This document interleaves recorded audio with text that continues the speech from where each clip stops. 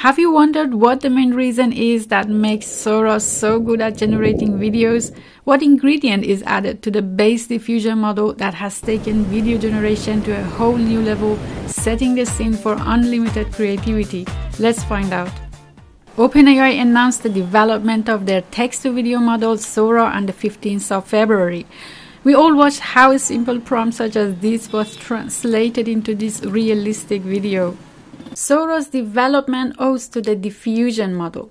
The diffusion process involves starting with the initial data and progressively disturbing it with intensifying random noise, then successively removing the noise to generate new data samples. In the denoising step, some models estimate a score function, which is a gradient pointing to the directions of data with higher likelihood and less noise. Diffusion models are a family of probabilistic generative models that progressively destruct data by injecting Gaussian noise and then learn to reverse this process for sample generation. Three trends emerge from diffusion models, each tackling the diffusion process differently: denoising diffusion probabilistic models or DDPMs, score-based generative models or SGMs, and stochastic differential equations or SCOREs. Even though diffusion models can be directly used in image generation, natural language processing, temporal data modeling, and computer vision, researchers have noticed that the best results are achieved when diffusion models are combined with other deep generative models such as variational autoencoders, generative adversarial networks, and autoregressive models, just to name a few. OpenAI, being at the forefront of these research studies, has decided to do exactly the same, combining the diffusion model with the transformer architecture to enhance the capabilities of both image and video generation. I have simplified the transformer language model in this video, so if you have not watched it, make sure to do so. And at the end of this video, I will tell you why the name is Sora. Now back at this interesting combination. Diffusion transformers.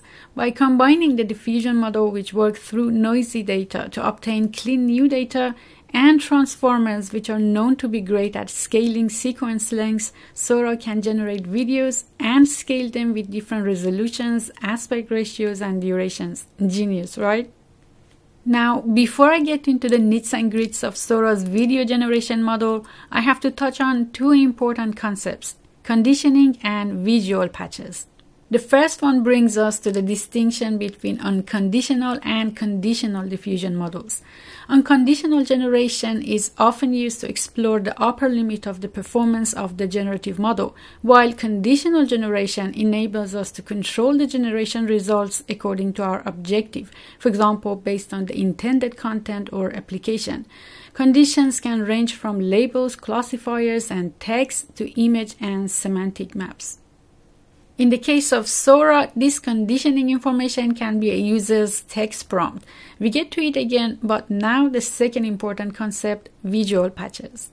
If you've watched my previous LLM videos, you know the concept of a sequence of data. For example, a sentence which is comprised of a sequence of words, punctuations, and symbols.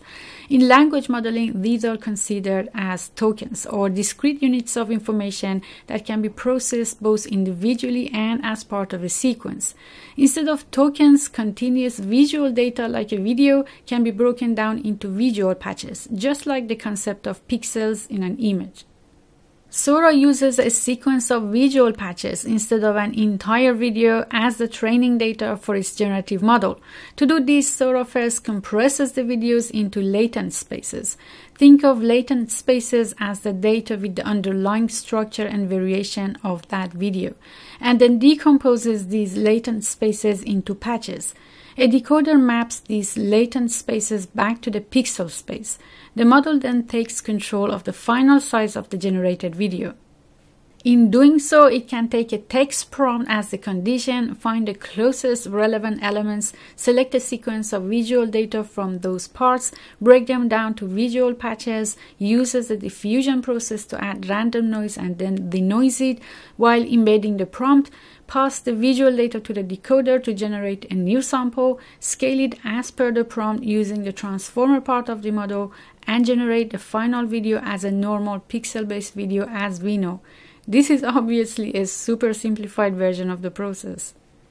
Whereas traditional diffusion models use unit convolutional design, the latent diffusion models, or LDMs, use transformers, more specifically vision transformers, which have been shown to scale more effectively for visual recognition than traditional convolutional networks.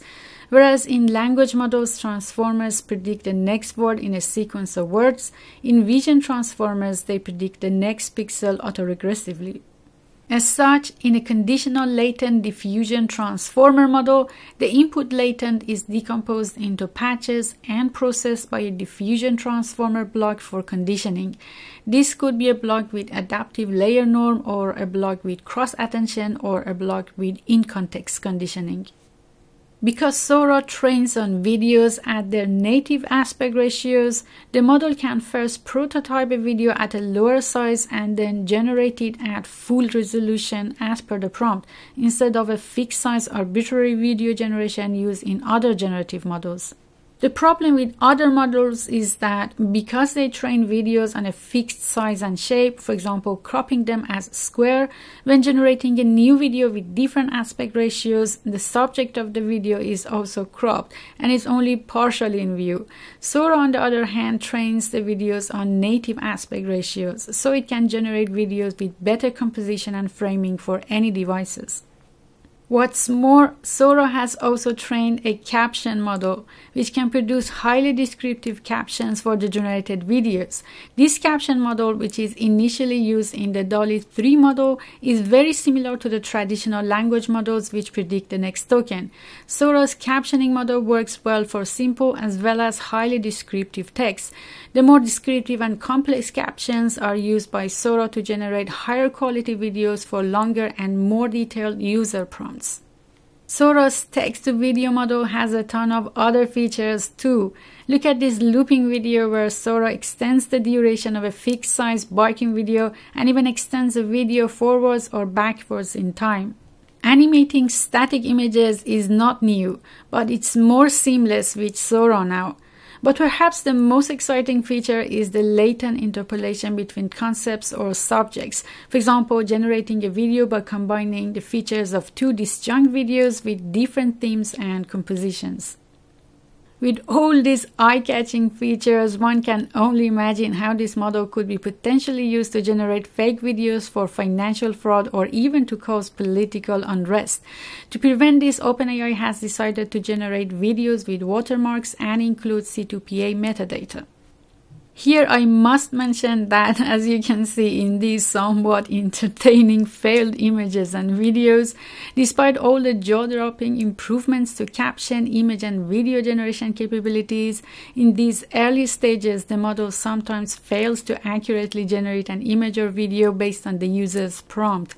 In their DALL-E 3 article, the authors mentioned that it might be caused by the T5 text encoder that maps the whole words to letters in an image. So when the words have missing or extra characters, this would cause issues. If you have watched it so far, you're still waiting to know why the name is Sora. OpenAI decided to name it after the Japanese word for sky to signify its limitless creative potential.